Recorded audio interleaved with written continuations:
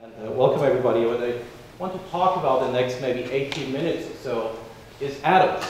Atoms, or on a bit of a larger scale, Legos, what I like to call Legos for scientists.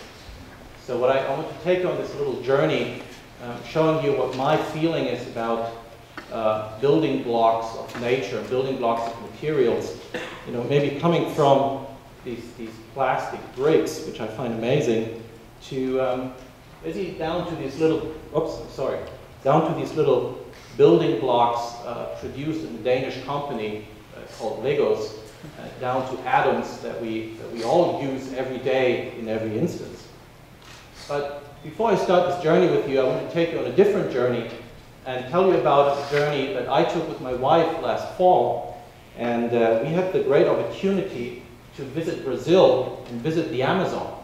And we traveled the rainforest and traveled to the nice city of Manaus. Manaus is a city of about 2 million inhabitants in the heart of the Amazon.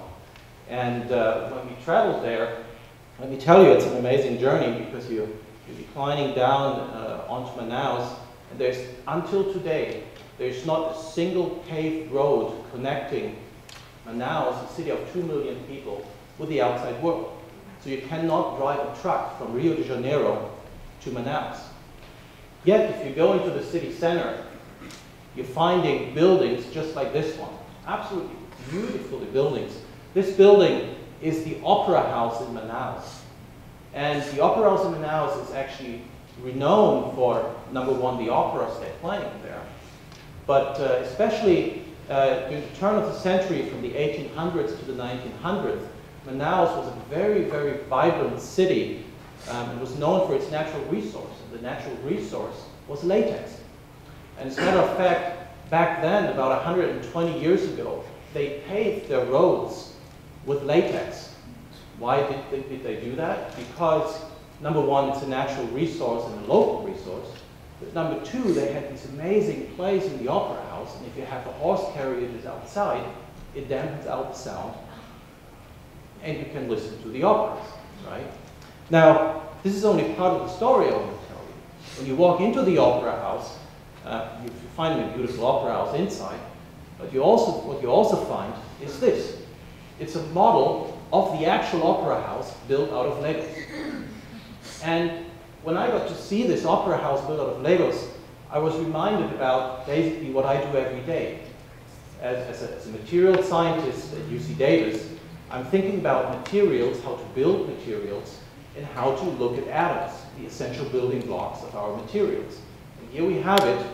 We have a model of a fantastic device structure, as I like to call it, built out of fundamental building blocks. Now, what are the fundamental building blocks this is built out of? Well, it's basically a bunch of Legos, right? And then I was asking, what are the fundamental building blocks that material scientists or scientists in general are playing with every day? Well, you find a nice picture of our building blocks here. The interesting thing is, we only have about 115 or so of these building blocks.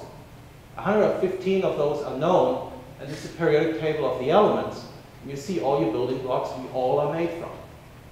Now, let's take a step back and say, okay, atoms, what are atoms? Well, there's Richard Feynman, or there was Richard Feynman. Richard Feynman, later in his life, received the Nobel Prize in Physics.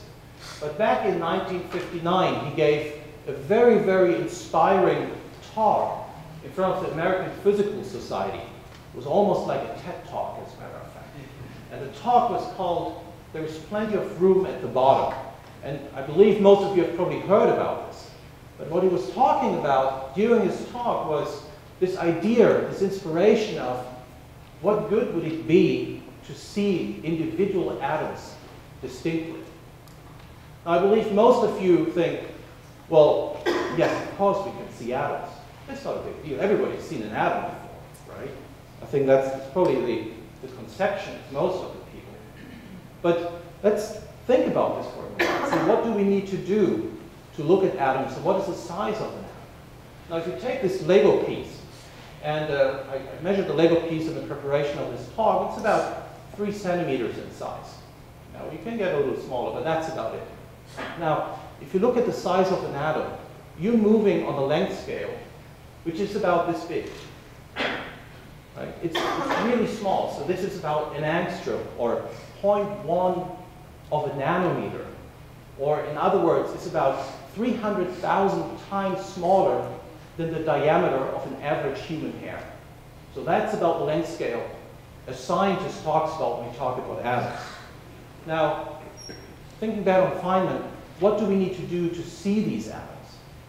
Well, obviously, the first answer to this question would be, well, why don't we use something like a microscope?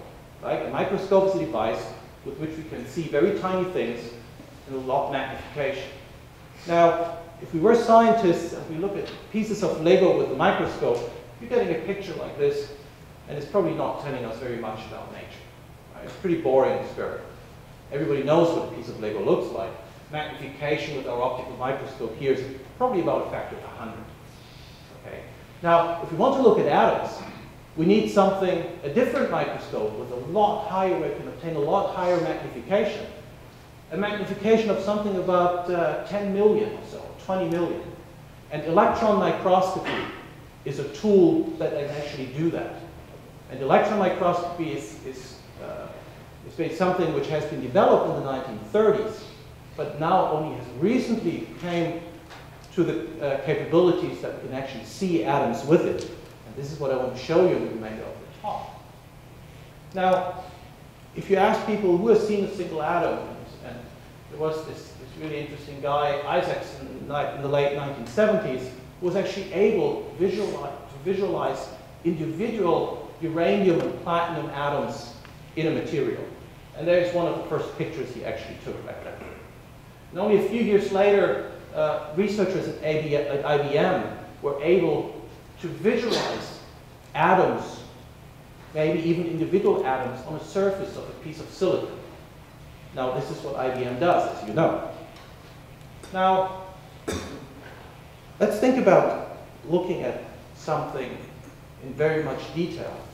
A lot of you may remember from the news in the 1990s that NASA sent up this Hubble telescope into the sky. And the first images they received were images as the ones you see there on the left. Right? Fairly blurry images of galaxies, or I don't even know exactly what we're looking at here. But the problem was that somewhere in the production process of this Hubble telescope, they made a mistake. They made an error. And they realized this error and said, we need to correct these optics. Now, instead of getting this telescope back down out of the sky, taking a spaceship, getting it back down, repair it, and shooting it back up, it's enormous costs involved with this. So they decided to do something what they called the adaptive optics. Now, adaptive optics are basically nothing else than a piece of glasses for, in this case, the Hubble telescope. And they were able to obtain images like the one on the right, where you can suddenly see a lot more detail. Now, can we do the same thing with an electron microscope in the spirit of Feynman to make the electron microscope better to produce more detailed images? And I wouldn't be here if the answer would be no. So, as a matter of fact, I probably would have never graduated if the answer would be no. Now, on the left-hand side, you see a picture of a piece of silicon. A piece of silicon crystal. The crystal is a very highly ordered arrangement of atoms. And if you turn the crystal in a certain direction, you will find atoms, or numbers of atoms, which are separated by each other by a very small distance. It's about 0.78 angstroms. Incredibly small distance. And with electron microscopy and these adaptive optics, or a pair of glasses for your electron microscope, researchers in 2004 were finally able to visualize this, to separate atoms that are that close together. And only a couple of years ago, researchers at Berkeley were able to push this what we call the resolution limit down to 47 picoliters, or 0.47 of an angstrom, or 0.047 of a nanometer. or about 30 millionth of the diameter of human hair. It's incredibly advanced. Now, also, you all know that last year, the Nobel Prize for Physics was awarded for the discovery of graphene, a new material. Graphene is a single layer of carbon atoms which are arranged in a very specific arrangement, as you see on the left-hand side of the slide. Now, this is a fantastic material since it has fantastic properties. If you were able to build a hammock out of a single layer of carbon atoms that are arranged like it is shown here, you would be able, and tie this hammock between two trees, you would be able to place a cat in this hammock and it would be supported. Imagine a single layer of single atoms, right? Incredible. Now, it's only been last year that researchers were able, for the first time in history, take a picture of a single layer of graphene. And here's a picture of a single layer of graphene. You can see that the arrangement of the white dots in the picture is very similar to or is actually the same as the arrangement of the carbon atoms in graphene. And in this particular case, there's a little hole in the little hammock of graphene. And they were able to videotape how the atoms are moving around this hole, basically because it was at a certain higher temperature. So now we are able to see these individual atoms, to see individual graphene, individual carbon atoms. Here's a further advance just published last year, where people were finally able to basically take a piece of graphene, but instead of taking only carbon atoms, they put boron and nitrogen atoms in this layer. Now, for most of you, probably for me as well, this is pretty boring. What's so interesting about boron and nitrogen as a layer of graphene? Well, what's interesting about this study is that we're not only able to visualize where the atoms are, but we're also able to say this one spot is a boron atom, this other spot is a nitrogen atom, and by the way, we also have carbon atoms there, and we can also put oxygen atoms in there. So now we are not only able to tell you where the atoms are, but we are also able to tell you what kind of atom it is. And this is something which really goes way beyond what Feynman had asked for many, many years ago. You can not only see distinct atoms, we can also tell you what kind of atom it is. Now, this is a lot of science. Let's go to something which is a bit more technological, or what's driving technology. So what you see here on this slide is, on the left-hand side, is a picture of the first field effect transistor. Or in other words, it's just a switch for current. What these researchers have done here, they're putting some current here from the right-hand side, putting it through this device to the left-hand side. And they can switch this current by hooking up a battery to the base plate of this device. Now, why is this interesting? Every one of you probably has a cell phone on you right now, or a computer. I've seen people with digital cameras and iPads. Now, each single one of these devices has a few million, if not even a few billion, of these devices built in. Now, this first device in the 1940s had a size of a few millimeters. Now, imagine how large your cell phone must be if you put a few million devices in there, each single one of them having a size of a millimeter. You couldn't carry your cell phone like that. So this is an incredible success story of materials research and semiconductor industry to build these devices. Now, when we do electron microscopy with these devices, right, you see here we put a silicon chip, silicon wafer onto an optical microscope, and we magnify this, and we see that these transistors, these electronic switches, now have sizes about the length of 45 nanometers. Okay, so this is sort of the length scale we're talking about. So if you bought a computer in the last couple of years, you will have transistors in your computer which look like this one here on the right-hand side.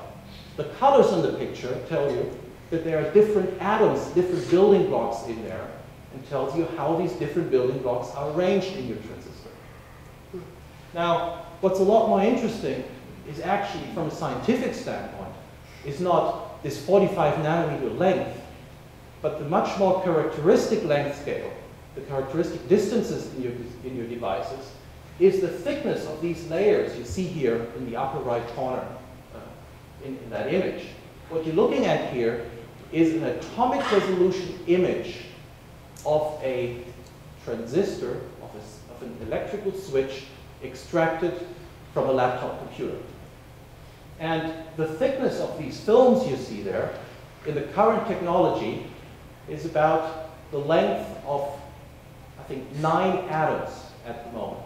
If you buy a computer from IBM, the length of the thickness of these films corresponds to 9 atoms put right next to each other.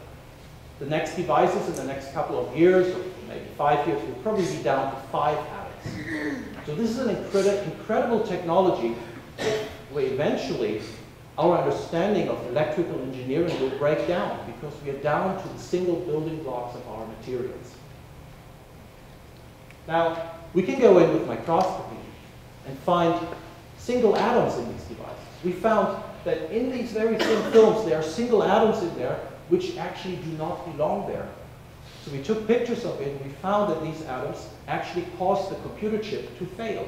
So if your laptop computer or your cell phone gets really hot and breaks down eventually, it's these atoms which cause that.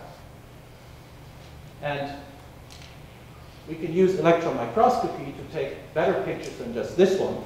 What I actually wanted to show you is a video that we can see these atoms. We can see these atoms in 3 dimensions. We can now take pictures of single atoms in 3 dimensions, take videos, and you would actually see how this computer chip turns around. You can see it, look at the atoms from all different sides. Now, unfortunately, this video is not going to play. And I already spoiled you the surprise that you can actually see these atoms. So I'm going to move over to the next slide and say, now we can look at atoms. We know where the atoms are. We can look at atoms in 3D. We can see single atoms. Where do we go from here? Is there still something to do? And again, I wouldn't be here if I thought there's nothing to do. So there's a lot to do. Now, what I think where the future will be, going back to the Lego pieces, taking a device structure and disassemble it, taking a computer chip and take it apart atom by atom, and think about what would be a better device structure, what would be a better design for the next computer chip, and put it back together atom by atom, and maybe build a better computer. Right? But of course, this is not restricted to computers only. Talking about computers is just convenient for me because I work in that field. But there are a lot of examples out there in our daily life. So I showed you that we are able to see these individual atoms, right? We can distinguish the atoms from each other. We can know what kind of atoms these are. We can take these tiny little electronic devices we love so much and look at them in the most incredible detail we can think about. Now, maybe we can look at these atoms and with the technologies that are emerging right now, something what we call in situ, in vivo, in vitro technologies, we can actually go in and take one of these atoms and move it to a different place inside your device structure. Or take this particular atom which causes all these problems, take it out and replace it with another atom. And maybe we can do this in 3 dimensions. We can look at it in 3 dimensions and put these atoms into the next generation solar cells so that our solar cells are no longer 20% efficient, but maybe become 50% efficient and we can solve our energy problems with them. Another way is, I talked about the emerging technologies that we can contact individual atoms now electrically, put a current, put an optical device on it. We can move the atoms around. If we can move the atoms around and manipulate our materials on the atomic length scale, maybe what we can do, we can tackle viruses. This upper right corner is a picture of the influenza virus. we can take these viruses, take atoms out, put different atoms in, and change the effect these viruses have on the human body. There is DNA. Maybe we can, this is a sore topic, of course, in public, to manipulate DNA somehow. But if we can change DNA on a molecular level, and maybe take DNA, modified DNA, or a modified virus or bacterium, and put it into something like on the upper side there, maybe a carbon nanotube. Put it in there, and then we have a carbon nanotube is a very small container, basically. That's all what it is. Put these viruses, put these atoms in there, and deliver it to a specific area in your body. And maybe the bacteria we can design can destroy cancer cells. We may be able to very specifically, very locally cure diseases, right? Another example could be if we can modify crop growth in plants on the atomic length scale, we can engineer it from the bottom up and then maybe cure some of these problems we have in the world with hunger and so forth. So this is really looking maybe 20, 30 years in the future. So with this I want to finish up and maybe give my vision of science, looking at, or inspire especially the young researchers, thinking about what kind of experiments can we carry out. I would like to claim that the most boring experiment we can carry out in our laboratory is the predictable experience, or the predictable experiment. If your funding agencies ask you, can you really do this experiment? And you can say, yes, it already defines something like a boring experiment. Because I think it's the seemingly impossible experiment which will really drive forward technology and scientific gain. And the last statement to make, I think, sort of Feynman's notion, I think there still is a lot more room at the bottom. Thank you very much.